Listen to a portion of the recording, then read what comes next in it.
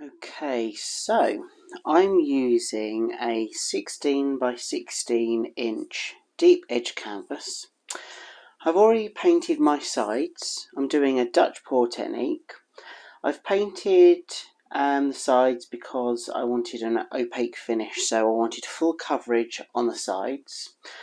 I'm using a Winsor & Newton pale olive for one half of the canvas, and then on the other half I'm using a pale umber, again by Winsor & Newton. So I want this to be autumnal, so I'm going to first of all put the base coat down on the canvas, the green and the umber, and then I've got four colours. I've only got my four colours of red, orange, yellow and brown. And what I'm going to do is I'm going to layer them on the canvas almost in like a kind of a flat S kind of design. Once I've layered my paint on the canvas, I'm then going to blow it out and see what kind of creation we can make. But first of all, I'm going to concentrate on just this base here. So all my paints are mixed with just water, very fluid consistency.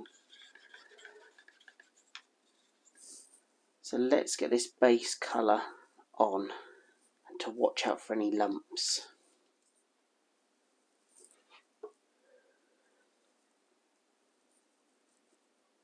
Yeah, all good.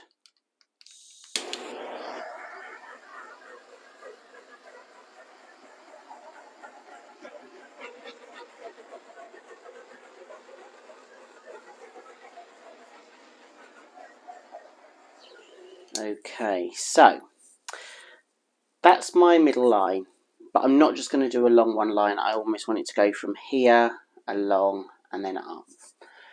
So to kind of get like a base or a line to follow, I'm just going to use my brown.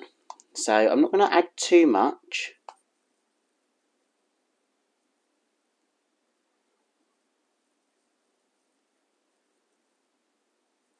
But that's the kind of the pattern that I'm aiming for. That's what I really want to follow. Now I'm going to put a bit of more brown in the middle. That's it.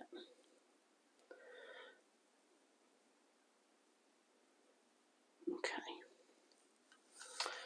Good. So that gives me a line to follow when I'm layering the paints and then blowing it out. So, right, I'm going to do the red next. I don't want the red to be too prominent. Again, the paints are just mixed with water.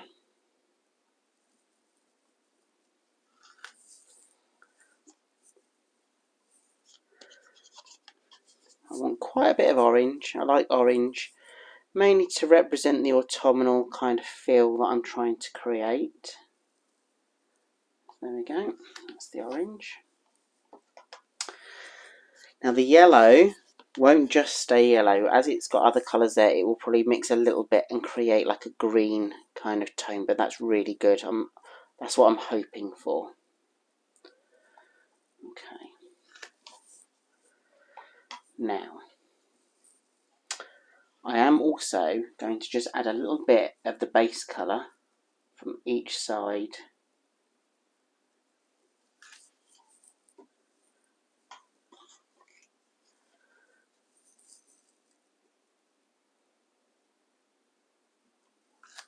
Okay. Now, if that's not enough paint, once I've blown it out, I've got more paints left over just so I can touch up certain areas. But what I'm going to do is I'm going to get rid of all these air bubbles, and then I think I'm going to start from the centre. I'm going to blow down like that and then blow up, and then we'll take it from there.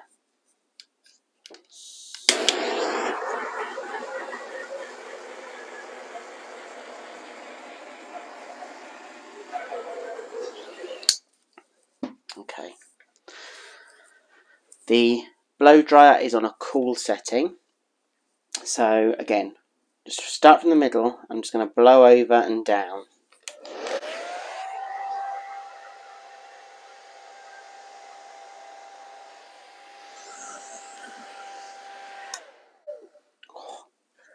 love some of this colour here. Bit lost here, but that may change as I shape it and I blow it out more. I'm going to now take my blow dryer from the middle and go up.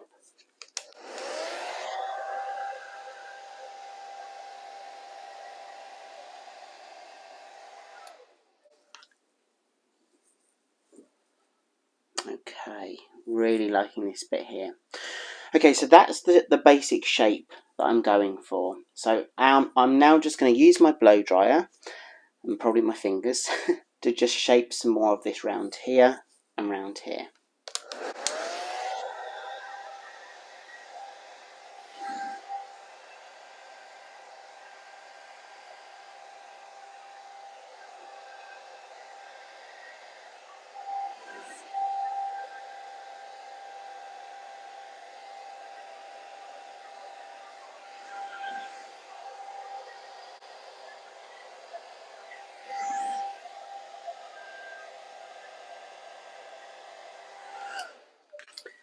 Now I really like this middle bit, it's really striking. I don't want to blow any more of that out. I'm really happy with this here. I might just move that orange up and round.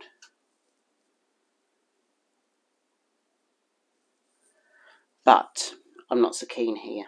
So what I'm going to do, I'm just going to take a few more of my colours, just to add a little bit more in, so I can blow down.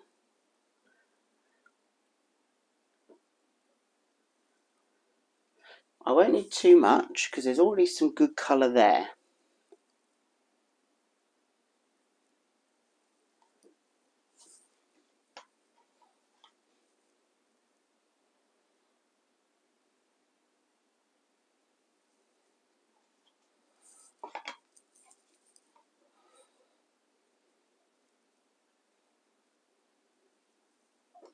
Okay.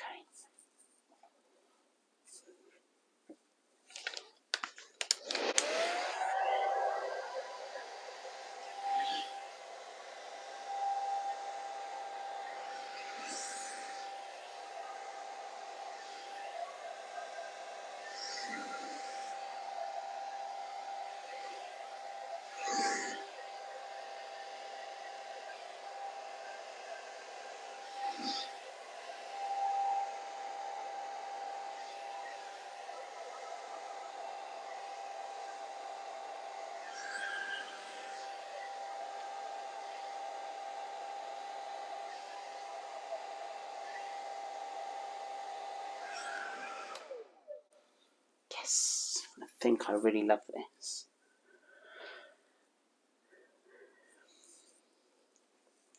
Now, I like that block of brown just there. I don't know if it's a bit too much, so I can hear you all going, no! I can hear all of you going, no, stop it! Don't touch any of it. What are you doing? I just want to... That's better. I like the little bit of block colour here, and all up here. I love this red, just here.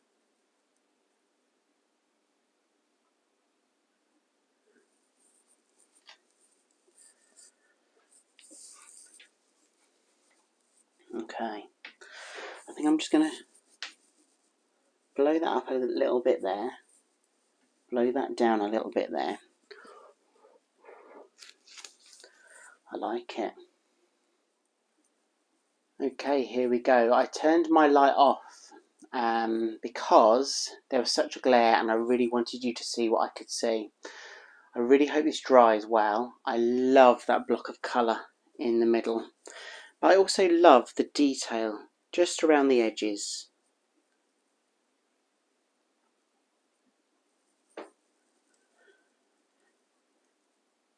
I'm glad I added the brown. I really do actually like that block of brown and orange just there. Let's hope that dries well. But yeah, what I'll do is I will wait for this to dry. Everything's going to be crossed because I really love this and I want it to dry well. So I'll let this dry and I'll hopefully take you in for a dry look version. Okay, so here we go. It's hung on my wall. It's fully dry. The vibrancy of the colours are amazing. I really, really love how they've dried. So yeah, I'm happy with this one. This is my autumnal twist. So have a great week ahead. Thank you so much for being with me, and I hope to see you again soon. Have a great week, everyone. Bye.